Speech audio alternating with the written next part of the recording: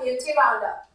With 30 years of managerial and administrative experience in the Government of India, Government of Andhra Pradesh and public sector undertakings, NVS Reddy held several senior government positions. Presently handling the mega Hyderabad Metro Rail project, NVS Reddy was invited to attend the 6th Global Infrastructure Leadership Forum in New York City. His Hyderabad Metro Rail project has been selected as one of the top 100 strategic global infrastructure projects to be showcased in the forum. The Hyderabad Metro Rail project, with a total value of $2.6 billion, is one of the world's largest mass transit projects being built by the public-private partnership.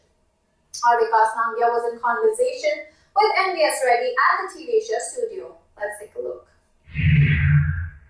You're here in New York City for the 6th Global Infrastructure Leadership Forum.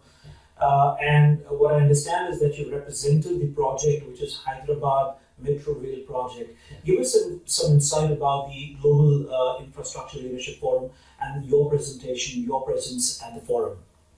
Recently, about 6 years ago, this new initiative has started.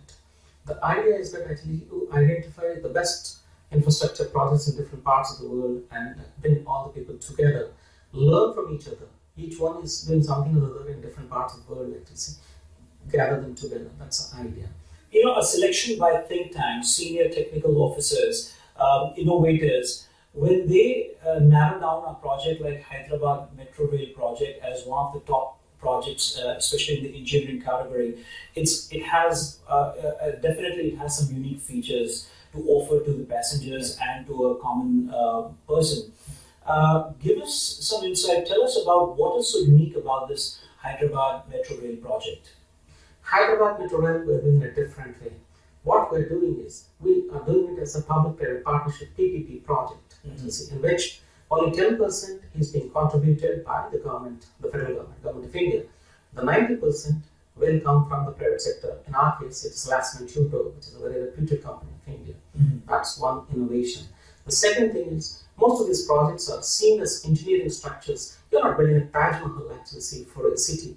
What you have to do is, unfortunately, most of the cities have built engineering, these metro rail projects as engineering structures. Then they look back, they try to retrofit what the city needs, and they try to retrofit that.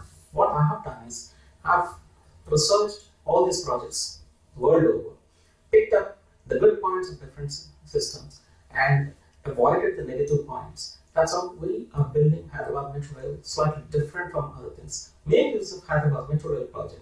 How do you redesign Indian cities as people-friendly, eco-friendly cities? So I'm bringing a lot of inputs to this particular project. Well, of course, one is structures per se. My structures are beautiful, very good shape, etc. is given, long-lasting, a lot of solutions are given, advanced technology is brought. Apart from that, these components, soft components, like what do the children require, what do old people require, what do women require, all these things we are bringing into this project and making this project something different. What are some of the innovative ideas that have been taken in consideration, and especially that what we've learned from other parts of the world that you've kept in consideration while putting this project together? One is, earlier the projects were built mostly as underground projects. We are making it completely elevated project. What happens is, when compared to the road systems, rail systems are 5 times more energy efficient, number one. But when compared to an underground rail system, elevated rail system is much more energy efficient because you don't have air conditioning, you don't have ventilation, etc. So a lot of energy is being saved, number one. Number two, even in the energy, whatever little energy we spend on it, 45% of that energy we are regenerating. So the same energy, 45% of it actually will be fed back into the grid. That's how we make it. Further, you reduce the carbon footprint. Less energy consumption means less carbon footprint. Okay. This is one innovation. Communication-based train control system, CBTC. This technology, for the first time, we're introducing in India in Hyderabad Metro. This is more advanced when compared to Delhi. Delhi Metro itself is a very sophisticated system. Even when compared to that, this is an advanced system. Here, technically, it gives me every 1.5 minutes I can run a train with this technology. It's practically a driverless technology.